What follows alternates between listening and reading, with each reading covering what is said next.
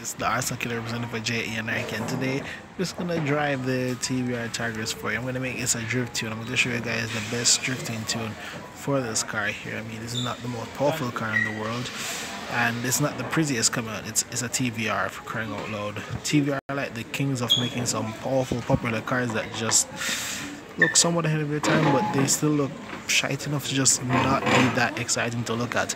So you know what, I'm gonna take this one for a drive.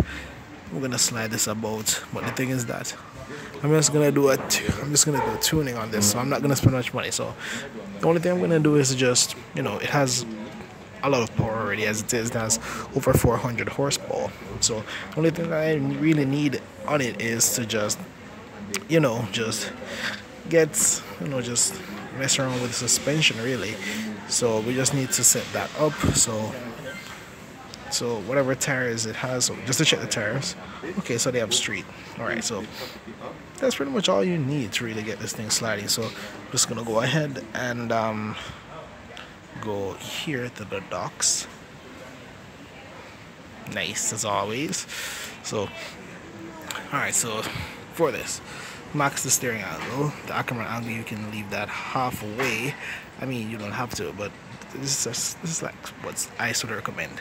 So based on the car, I see that it's kind of light, so let's put the negative camber at the front to around 2.3, and for the rear, you know what, I'm just gonna bend the rules a bit, go to 0.9, because I'm used to usually just getting it at, you know, 0.7, but whatever.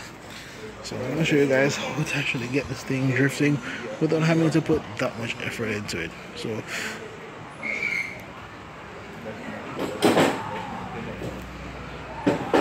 oh wow, okay.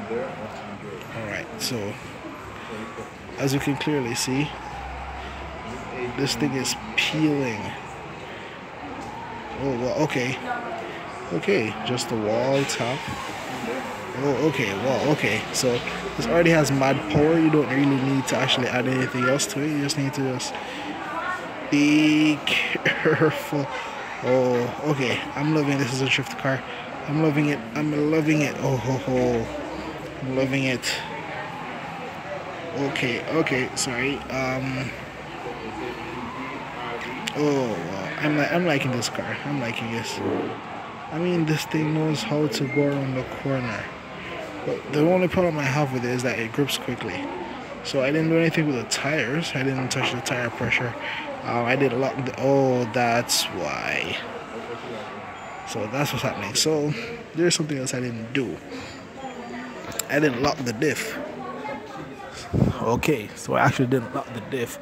So that's something that's causing a little bit of an issue there. So lock the diff. Of course, you need to lock the diff at all times. So just for me personally, I just put this down, put on street tires, get some more pressure on the front. I mean the rear tires, and we should be good to go. Seeing that it's on street, it won't be gripping as often, and it will just slide about like pretty much like an idiot. So just watch and see.